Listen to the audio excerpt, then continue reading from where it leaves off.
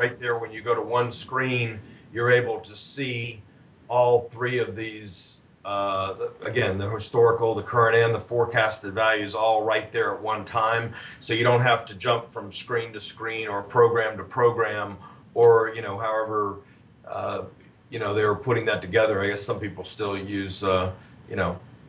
different mechanisms to do that, but this puts it all in right at their fingertips. They can also go in and look and see, if they're looking at a particular segment, how are other vehicles in that same segment performing, so they can have some comparison when they look at their portfolios to see how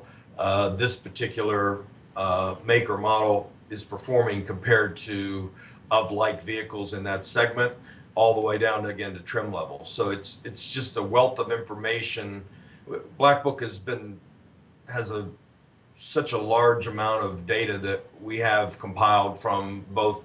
auctions and online presences, that we are able to have all of these different values, and it puts it all right there in one spot so they can get to it in a very quick and efficient manner, which helps them make hopefully a lot better decisions on, again, their loss forecasting, originations, as well as just looking and managing their overall portfolio.